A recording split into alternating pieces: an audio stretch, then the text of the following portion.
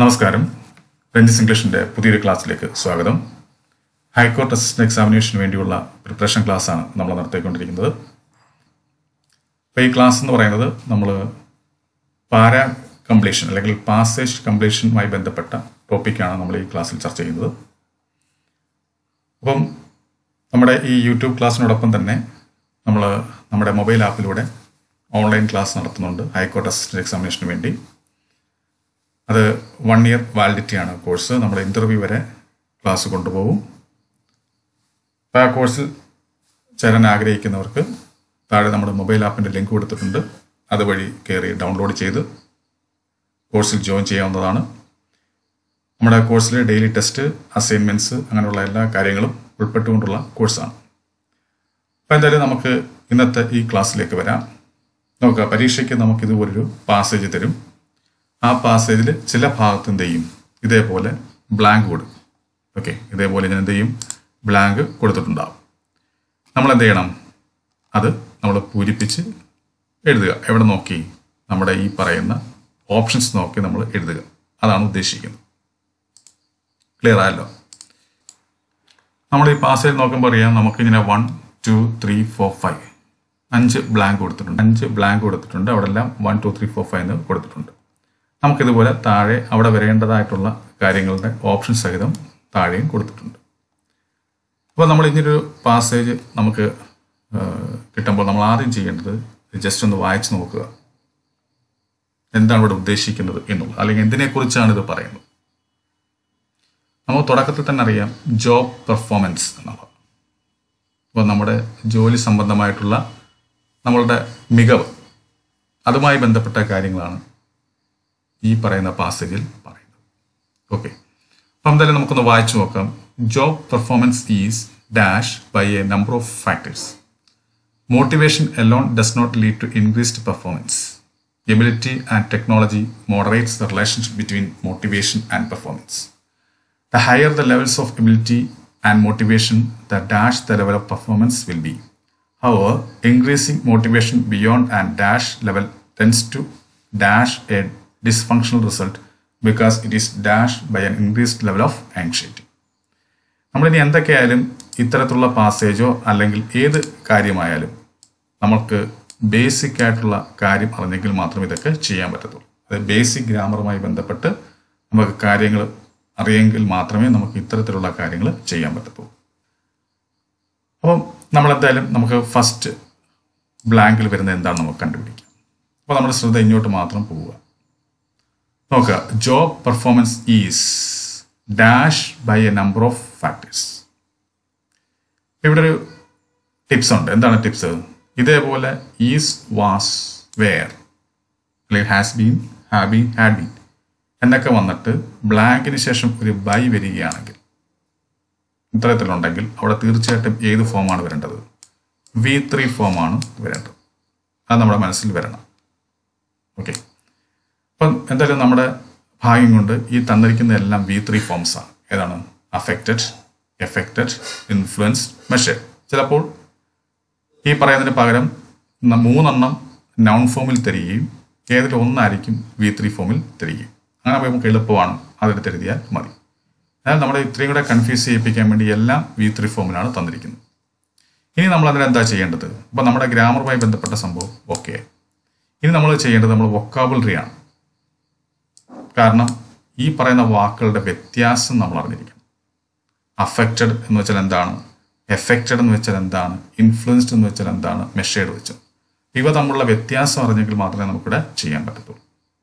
ഇപ്പോൾ ഇവിടെ എന്താ ഉദ്ദേശിക്കുന്നത്? അതായത് ജോബ് പെർഫോമൻസ്, ഒരു വ്യക്തിയുടെ ജോലിയിലുള്ള മികവ് എന്ന് പറയുന്നത് അത് എന്തുമായിട്ടൊക്കെ ബന്ധപ്പെട്ടതാണ്, അല്ലെങ്കിൽ അത് പലതരത്തിലുള്ള നമ്പർ ഓഫ് ഫാക്ടേഴ്സ് അതുമായി ബന്ധപ്പെട്ടതാണ് എന്നാണ് ഉദ്ദേശിക്കുന്നത്. അപ്പോൾ അത്തരത്തിൽ പറയണമെങ്കിൽ സ്വാധീനിക്കപ്പെടുന്നു എന്നാണോ പറയേണ്ടത്, അല്ലെങ്കിൽ അളക്കപ്പെടുന്നു എന്നാണോ പറയേണ്ടത്, അതോ ഫലിക്കപ്പെടുന്നു എന്നാണോ പറയേണ്ടത്? നമ്മളെങ്ങനെയാണ് പറയേണ്ടത്? ബാധിക്കുന്നു എന്നർത്ഥത്തില്ല. അതായത് ഒരു വ്യക്തിയുടെ മികവിനെ പല ഫാക്ടേഴ്സും ബാധിക്കുന്നു എന്നാണ് ഇവിടെ ഉദ്ദേശിക്കുന്നത്. അപ്പോൾ ബാധിക്കുക എന്നർത്ഥം വരണമെങ്കിൽ അവിടെ നമ്മൾ എന്താ പറയേണ്ടത്? അഫക്റ്റ് ആണ്. അതാണ് അഫക്റ്റ്. എഫക്റ്റും അഫക്റ്റും തമ്മിലുള്ള വ്യത്യാസം എന്താ? അഫക്റ്റ് ബാധിക്കുക, എഫക്റ്റ് എന്ന് വെച്ചാൽ എന്തായിരിക്കും? റിസൾട്ട് എന്ന അർത്ഥം. ആ മരുന്നിന് നല്ല എഫക്റ്റ് ഇല്ലെന്ന് പറയുമ്പോൾ എന്താ, ആ മരുന്ന് കഴിച്ചുകൊണ്ട് നമുക്ക് നല്ല റിസൾട്ട് കിട്ടില്ല എന്നാണ് ഇവിടെ ഉദ്ദേശിക്കുന്നത്. അപ്പോൾ എഫക്റ്റ് എന്ന് വെച്ചാൽ റിസൾട്ടും, അഫക്റ്റ് എന്ന് വെച്ച് കഴിഞ്ഞാൽ ബാധിക്കുക എന്നർത്ഥം. അപ്പോൾ ഇവിടെ തീർച്ചയായിട്ടും ബാധിക്കപ്പെടുന്നു എന്നർത്ഥത്തിലാണ് വരേണ്ടത്. അപ്പം അങ്ങനെ ആകുമ്പോൾ ഇവിടെ എന്താണ് ആൻസർ? അഫക്റ്റഡ് ആണ് ഇവിടുത്തെ കറക്റ്റ് ആയിട്ടുള്ള ആൻസർ. ഇനി അടുത്ത ചോദ്യം, നമുക്ക് അടുത്ത സെന്റൻസ് നോക്കാം. എവിടെയാണ് നമുക്കിനി പൂരിപ്പിക്കാനുള്ളത്? ഈ പറയുന്ന ഭാഗത്ത്, ഈ സെന്റൻസിലാണ്. The higher the levels of ability and motivation, the dash the level of performance will be. അപ്പോൾ ഈ സെന്റൻസ് എന്ന് പറയുന്നത് നമ്മൾ ഗ്രാമറിൽ പഠിച്ചിട്ടുണ്ട്. ഏതാ? ദ മോർ ദ മോർ, എത്രത്തോളം ചെയ്യാമോ അത്രത്തോളം എന്ന രീതിയിലൊക്കെ നമ്മൾ പറയുമല്ലോ. അപ്പോൾ ആ ദ മോർ കൺസ്ട്രക്ഷനുമായി ബന്ധപ്പെട്ട ഒരു സെന്റൻസ് ആണിത്. അപ്പോൾ തീർച്ചയായിട്ടും ഇവിടെയും മോർ പ്ലസ് എന്താണ് അഡ്ജക്റ്റീവ് ആണ് വരേണ്ടത്. അപ്പോൾ ഹൈ എന്ന് പറയുന്ന അഡ്ജക്റ്റീവിന്റെ കൂടെ മോർ ചേർത്തപ്പോഴാണ് എന്താകുന്നത്? ഹയർ എന്നാകുന്നത്. അപ്പോൾ അതുപോലെ തന്നെയാണ് ഇവിടെയും വരേണ്ടത്. അപ്പോൾ നമ്മൾ നമ്മുടെ ഓപ്ഷൻ നോക്കുമ്പോൾ ശരിയാണ്, എല്ലാം അതുപോലെ തന്നെയാണ് വന്നിരിക്കുന്നത്. Higher, larger, lower, smaller. ഇനി ഇതിലേത് വരും എന്നുള്ളതാണ് ഇവിടെ എന്താ ഉദ്ദേശിക്കുന്നത്? The higher the levels of ability and motivation, നമ്മുടെ കഴിവ് എത്രത്തോളം ഉയരുന്നോ, മോട്ടിവേഷൻ്റെ അതുപോലെ എബിലിറ്റിയുടെ ഒക്കെ ലെവൽ എത്രത്തോളം ഉയരുന്നോ അത്രത്തോളം ഉയർച്ചയിലായിരിക്കും, ആ ലെവലായിരിക്കും നമ്മുടെ പെർഫോമൻസ് എന്നാണ് ഉദ്ദേശിക്കുന്നത്. അപ്പോൾ അതിന് ഹയർ തന്നെയാണ് ഇവിടെയും വരേണ്ടത്. ഓക്കെ, അപ്പോൾ ഇവിടെ കറക്റ്റ് ആൻസർ ഹയർ ആണ്. ഹയർ. ഇനി അടുത്ത നമുക്ക് നോക്കാം. മൂന്നാമത് വരുമ്പോൾ നോക്കുക ഏതാണ്? Hour increasing motivation beyond and dash level. ഇവിടെ എന്താ ഉദ്ദേശിക്കുന്നത്? എങ്ങനെയുള്ള ലെവലാണ്? ഇവിടെ നമ്മൾ പറയുന്നത് ഇങ്ങനെയൊക്കെ ആണെങ്കിലും മോട്ടിവേഷൻ, നമ്മുടെ മോട്ടിവേഷൻ്റെ കൂടുതൽ ആധിക്യം എന്തിനും അപ്പുറം അതിന് വേണ്ടുന്ന ഒരു ഉചിതമായ ഒരു ലെവലുണ്ടല്ലോ, അനുയോജ്യമായ ഒരു ലെവലുണ്ട്, അത് കടന്നു കഴിഞ്ഞാൽ അർത്ഥത്തില്ല. അപ്പോൾ ആ അർത്ഥം വരണം. അപ്പോൾ അങ്ങനെ വരുമ്പം ഇവിടെ സെർട്ടൻ ആണോ, ഡിസൈഡ് ആണോ, ഇൻക്രീസ്ഡ് ആണോ, ഒപ്റ്റിമൽ ആണോ, ഇതിനകത്ത് ഏത് നമുക്ക് വേണമെങ്കിൽ ചിന്തിക്കാം. പക്ഷേ ഇത്തരത്തിൽ വരുമ്പോൾ ഓക്കെ, അവിടെ നമ്മൾ ഉപയോഗിക്കേണ്ടതാണ് ഒപ്റ്റിമൽ എന്ന് പറയുന്ന സംഭവമാണ് നമ്മൾ ഉപയോഗിക്കേണ്ടത്. ഇതെല്ലാം കൺഫ്യൂസിങ് വേർഡ്സുമായി ബന്ധപ്പെട്ട കാര്യങ്ങളാണ്. ഏതും നമുക്ക് വേണമെങ്കിൽ പരിഗണിക്കാം. പക്ഷേ ഇവിടെ ഈ പറയുന്ന സംഭവവുമായി ബന്ധപ്പെട്ടാൽ മോട്ടിവേഷൻ അങ്ങനെയൊക്കെയുള്ള കാര്യങ്ങളുമായി ബന്ധപ്പെട്ട് പറയുമ്പോൾ നമ്മൾ ഉപയോഗിക്കേണ്ട വാക്കെന്താണ്? ഒപ്റ്റിമൽ എന്നാണ്. ഒപ്റ്റിമൽ. ഓക്കെ, ഇനി അടുത്തത് ലെവൽ. ആ പറയുന്ന ലെവല് അതിനപ്പുറം വന്നു കഴിഞ്ഞാൽ അതെന്തായും tense to, അതെന്തിനും പ്രേരിതമാകും? Dash A dysfunctional result, അത് എന്ത് ഉണ്ടാക്കുമെന്നാണ് പറയുന്നത്. ഉണ്ടാക്കുക എന്നർത്ഥമാണ് വരേണ്ടത്. അങ്ങനെ വരുന്ന നോക്കാം. ഇവിടെ ഡെഡ്യൂസ് ആണോ, ഇൻട്രൊഡ്യൂസ് ആണോ, പ്രൊഡ്യൂസ് ആണോ, റെഡ്യൂസ് ആണോ? ഏതായിരിക്കും? പ്രൊഡ്യൂസ് ആണ്. To produce A dysfunctional result because it is dash by an increased level of anxiety. കാരണം നമ്മൾ അത്രയും ലെവൽ കൂടിക്കഴിയുമ്പോൾ സ്വാഭാവികമായിട്ടും നമ്മളുടെ ആങ്സൈറ്റിയും വർദ്ധിക്കും. അപ്പോൾ അതുകൊണ്ട് തന്നെ അത് എന്തുമായി ബന്ധപ്പെട്ട് നിൽക്കുന്നു? നമ്മുടെ ഇൻക്രീസ്ഡ് ലെവൽ ഓഫ് ആങ്സൈറ്റിയുമായി ബന്ധപ്പെട്ട് നിൽക്കുന്നു. അല്ലെങ്കിൽ അതും കൂടെ വരുന്നു എന്ന അർത്ഥത്തിലാണ് വരേണ്ടത്. അങ്ങനെ ആകുമ്പോൾ അത്തരത്തിൽ കൂടെ വരിക, ആനയിക്കുക എന്നൊക്കെ ഒരു അർത്ഥമാണ് ഇവിടെ വരേണ്ടത്. അങ്ങനെ വരുമ്പോൾ അവിടെ ഉപയോഗിക്കേണ്ടതാണ് അക്കമ്പനീഡ് ആണ്. ഇതാണ് അക്കമ്പനീഡ്. അപ്പോൾ നമ്മൾ ഈ പറയുന്ന പാസേജ് കംപ്ലീഷൻ നമ്മൾ നോക്കിയപ്പോൾ നമ്മൾ വൊക്കാബുലറിയിൽ നല്ലതുപോലെ പരിജ്ഞാനം ഉണ്ടെങ്കിൽ മാത്രമേ നമുക്കിത് ചെയ്യാൻ പറ്റൂ. അപ്പോൾ നമ്മുടെ വായനാശീലമാണ് നമ്മളെ ഇങ്ങനെയൊക്കെയുള്ള ചോദ്യങ്ങളെ നമുക്ക് ചെയ്യുവാൻ സഹായമാകുന്നത്.